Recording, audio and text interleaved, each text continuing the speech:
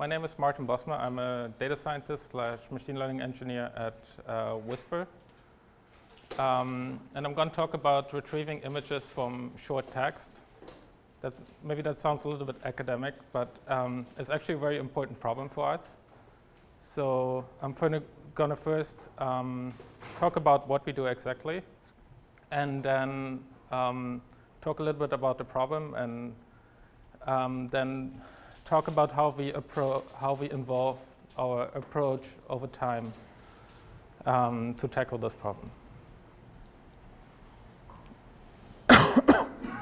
So Whisper is a social network with over 30 million monthly active users. Every post on our platform is text on top of an image.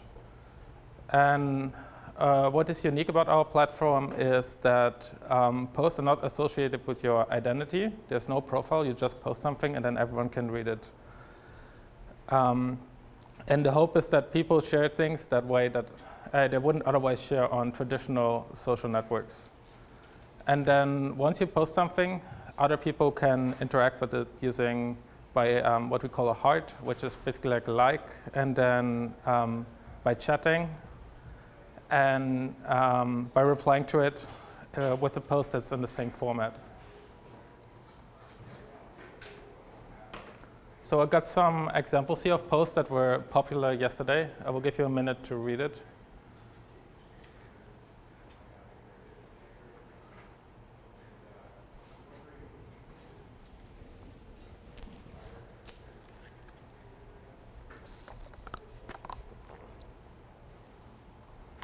So people can create these posts by first entering the text, and then we will actually suggest an image to them. And if they don't like that suggestion, they can see more suggestions. And if they don't like those either, then they can search for other images by entering a search term, or they can upload their own images. So image suggestions are a pretty crucial part of our creation process for our posts. And the first version of Whisper didn't have this. So once we introduced this, we drastically reduced the friction in our creation process. And partly because of this, more than 50% of our users actually create content, which is pretty unique for a social network or any site that has user-generated content.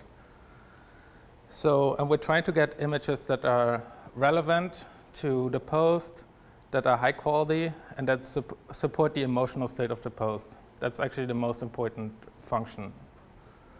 We're not trying to literally show what you're saying, but we're trying to give it another dimension by adding an image.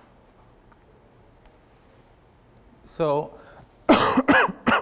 when we first implemented this, we already had image searches. So we basically expanded on top of that by generating a search term based on the text, and then we would do a search for that term. And I'm going to talk about exactly how we generated those search terms in a minute. But then, of course, we had caching, so to make the process a little bit faster. But we would always have to go to like third-party API to get the images. And the reason that we chose this approach is, well, what else would we do, right? We could either directly search for the text, but that doesn't really give you good results, especially if it's a longer sentence or two sentences. If you, even in an image search engine like Bing or Google, if you put in long sentences, you usually don't get any results at all. Or if you do, they're usually not very good. We actually want to highlight one specific term in the text as opposed to finding something that has every keyword that is in that text. Like if you think back to the previous example with the dancer, the image showed the dancer, didn't show a brother or parents or whatever.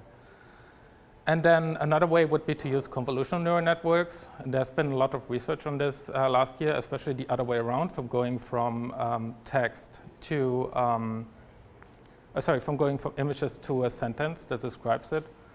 But we don't feel like those are accurate enough. And even if there were, there's not really a data set that has all of the image classes that we're interested in, because we're mostly interested in emotional things. Our most used search term is actually love. So, and ImageNet has like 1,000 kinds of dog breeds or something like that, which is not really what we're interested in. And then our own data set would be too noisy, probably. And also, you would have to do face detection to detect emotions. So this approach is out. So back to the pipeline. So what I left open is how we actually generate those search terms. And we tried many different approaches, including just hard-coding a list of terms that tend to generate high-quality images. And then going a little bit further is doing sentiment analysis on the text. So if the text has negative sentiment, we would give a term like rainy day or storm cloud. And if it has positive sentiment, then we would do sunny and beaches and people smiling. And going another step further is actually extracting a keyword using TF-IDF and scoring. So those approaches all work okay, but we found what works the best is actually making use of all the image searches that we already have, which is a giant data set. And learning from that what people search for given a text. So, and then what we use when I say it works better, then we used Amazon Mechanical Turk to ask people, hey, which image fits the most? And we also did A/B tests where we would use different strategies to see where people create more whispers when they abort the create process and when they would do more searches or they would accept the suggestions. So our first approach for learning from that data set was using nearest neighbors.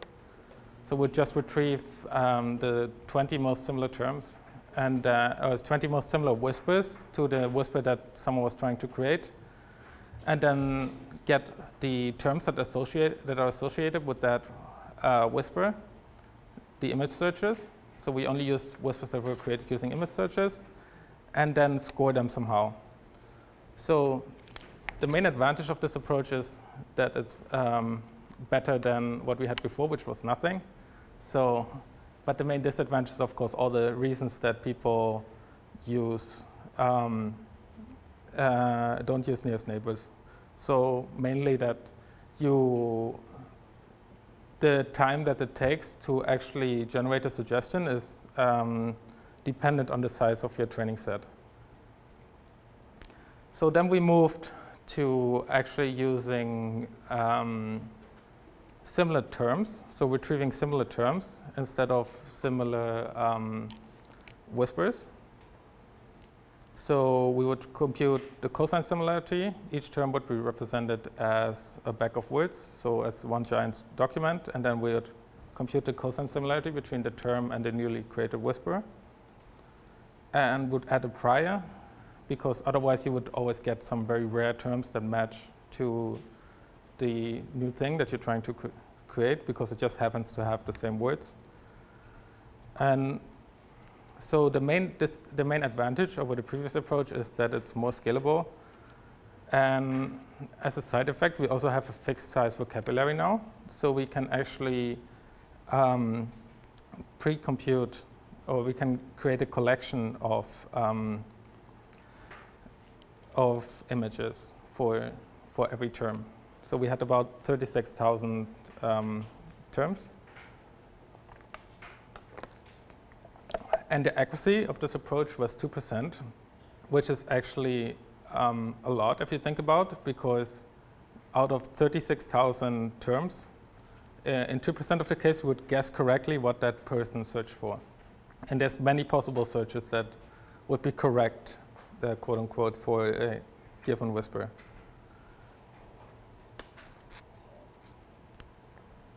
So now we would have a fixed list of terms, and we would have our own repository of images, and we would generate that repository offline. And we also removed some low-quality images by doing text detection, so we don't want images with text on text, and by removing images with white backgrounds, and removing low-resolution images. So this worked relatively well, and to be honest, we're actually still using this in production right now, but we've already developed the next version, where we looked at viewing this as a classification problem as opposed to an information retrieval problem. So we basically, here we take the back of words as an input, and then create a 36,000 dimensional vector, and then use a softmax so we can view it as a probability distribution, so it sums up to 1. And we'll use stochastic gradient descent to learn. So the main advantage of this is that it optimizes a metric that's very related to accuracy. So here we used cross entropy. Well, the main disadvantage is that it's actually not feasible to learn this. It's so W alone, which would be 36,000 by 1,000, which 100,000, which is the size of our vocabulary, is would be 16 gigabytes. So while that might fit in memory, it would take ages to learn. So maybe you could do something with like sparse representations, but what we did instead is use a neural network model with where we go to a 1,000-dimensional hidden state, and then we use rectified linear units as activations, and AdaGrad to train it. And we trained this for 3 days on the GPU. And again, this directly optimizes the metric related to accuracy, and it's now feasible. And this actually gave us 13% accuracy, which we were actually very amazed by that this is possible. But it's partly because of the long tail in what people search for. So the top 100 terms account for, I think, 20% of all searches. And then what we did next is, and you probably see this coming if you've been following recent developments in natural language processing, is use a bidirectional LCM. And unfortunately, I don't have time to explain exactly how this model works. But we basically, it's an LCM that goes forward over the text and also goes backwards. And then we use the 36,000 dimensional softmax to get the final state. So and after 7 days of training, this actually gave us 15% accuracy, and for a model with 2 layers, this gave us 17% accuracy.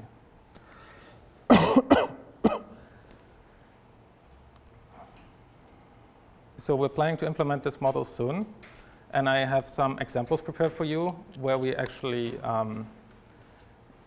did better with the LSTM model. So I cherry-picked some examples where we actually get different results for other models.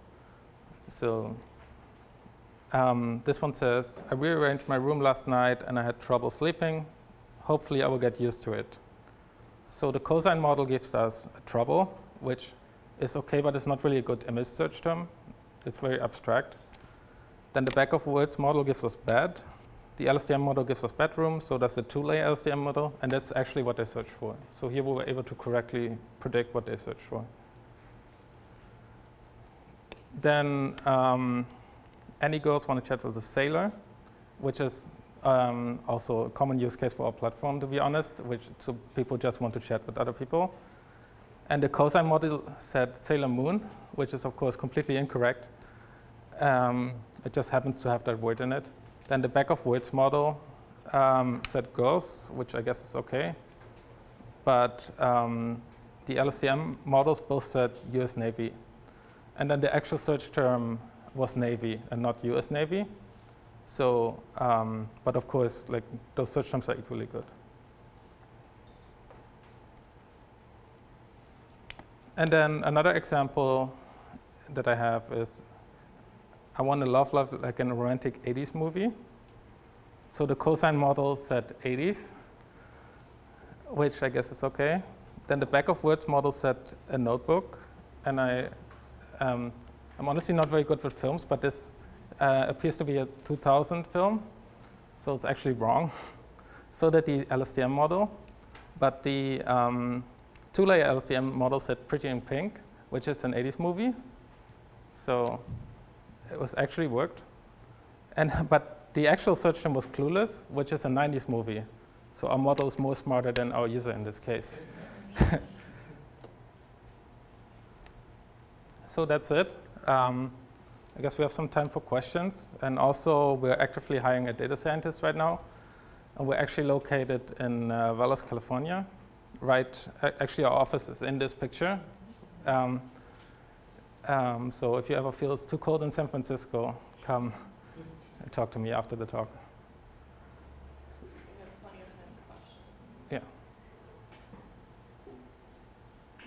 Yeah?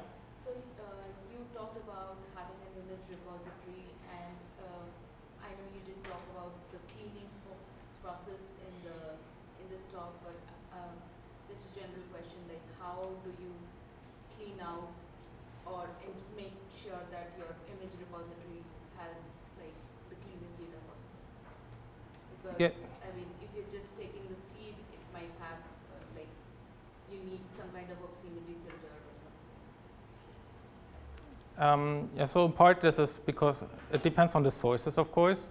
If the sources are very, very clean and not obscene, then we don't really have this problem. So we don't really have a lot of obscene images, but also because it's static, we can, if someone sees a bad image, then we can actually manually remove that image. So we can keep improving it over time.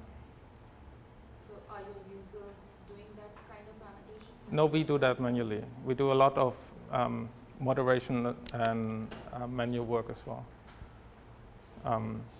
But it's difficult because we have over 1 million images. So, yeah. I don't know your service, but I'm wondering if can you say something more about adding history? Because if you have an anonymous environment, then what does history mean? I don't know. Do you know what I mean? No. You said something about adding history to a state.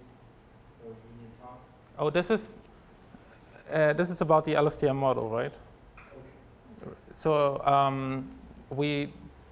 that is actually a model that views the text as a sequence of words. So there's not really a notion of history. Okay. Yeah. You showed at the very beginning the story about a person whose brother wanted to buy he earned extra money to buy the valet dress. Mm-hmm. So is there a whisper for that you can show how it will look like? Is it just pure text? Looks like the emojis. I think. Yeah, Whoops. This one, right? yes. Yes. So this is the whisper. The right side is that's the whisper. Yeah. So if you put a bunch of French fries like that. Say again? What is that? That looks like a.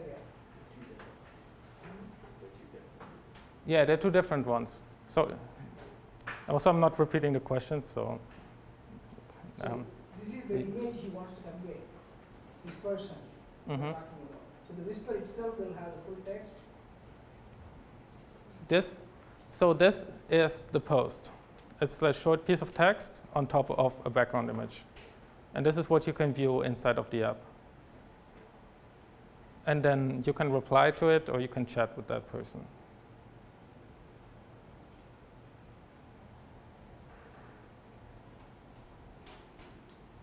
Do you have a strict ontology on for the tags that you use for tagging the pictures? So I'm imagining there's some kind of tagging for each of the images that are there in your repository. Do you update that ontology, or how do you tag it? So the question was how exactly do we tag the images? And we have The answer is we have a variety of third-party sources, and we try to take the searches that our users search for and try to find images in those third-party sources that correspond to those searches. So other than that, we don't have an ontology. But if we cannot find an image for a given search term, then we will just not use that search term. Yeah? How do you avoid like the same image getting used over and over? Like if somebody is searching for food, or a food-related thing, is a really good result? How do you keep it from coming up every time? Because it seems like that would not be something users would want. Mm-hmm. So the question was, how do we avoid having the same image over and over? And the answer is we try for search terms that are suggested a lot. We try to get a lot of images, and we randomize the images that we present to the user. And we generate 4 search terms for every post, and we'll limit it to 10 suggested images. But we do have some images that appear more often. So maybe images are used 10 times per day, for example, and that's acceptable because a user can only see so many posts. Any other questions? Thank you very much. Thank you.